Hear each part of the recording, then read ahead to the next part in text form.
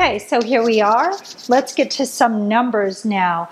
Savannah has had a very robust housing market, and the past 5 years that I've been here, it's just been increasingly better and better every year. But this year, we have a culprit that snuck in the middle of Q1. But let's check out the numbers anyway to see what's going on, bring you up to speed. And remember, stay to the end because 2019's Q1, I have the numbers for that too. So, year to date, the end of April actually, 35 properties had still been under contract, waiting to close. 85 properties have closed. So you have a total right there of 120 properties. 4 of the properties which have already closed were over $1 million. The lowest price point to close was $39,000 and the high was $1.575 million. Pretty nice, huh? The average price point was $444,000 and the average days on the market were 104.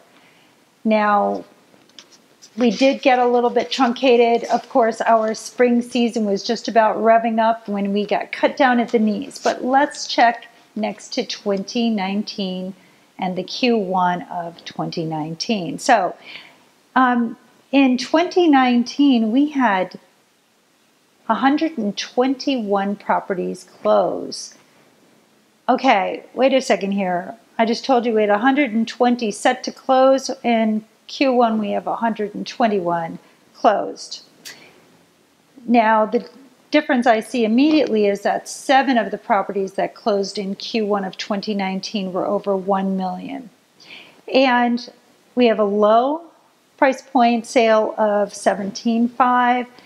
The all-time high was $1.850. And the average price point was $409,000. The average days on the market was 117.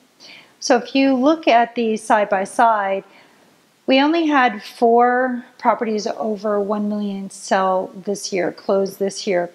And why would that be? Because a lot of times our average buyer comes in from out of state. And so with them not coming in, we closed almost half as many this year. But when you're looking at the numbers, we have a similar number of closed properties, and we're still selling over $1 million price range.